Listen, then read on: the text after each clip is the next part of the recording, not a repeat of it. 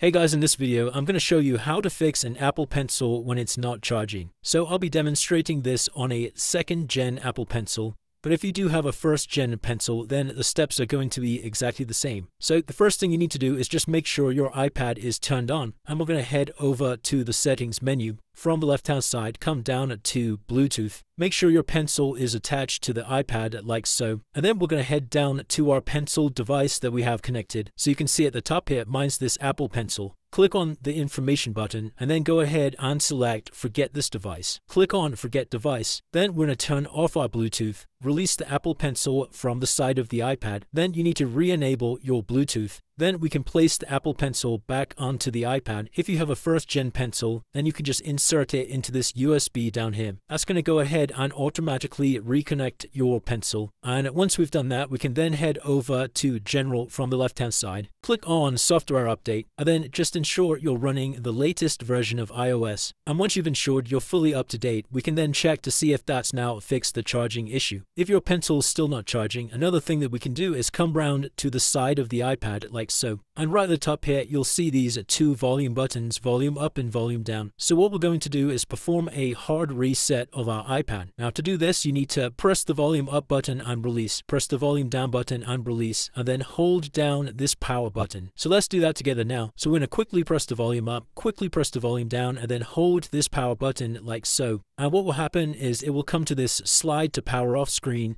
And then eventually you'll get a black screen like so. And then just keep holding this down until you see the Apple logo appear. And finally, once the Apple logo has appeared, we can then release the power button like so. And then that's going to power back up our iPad. Now, once again, once your iPad's back on, we could then check to see if that's now charging. We can do this just by coming over to Settings, scroll all the way down to Apple Pencil, and at the top here, you can see our battery percentage. So if that's still not working, the last thing I'd recommend doing is turning off your iPad with your pencil attached to the iPad like so. So we're just going to hold the power button and the volume up button at the top here.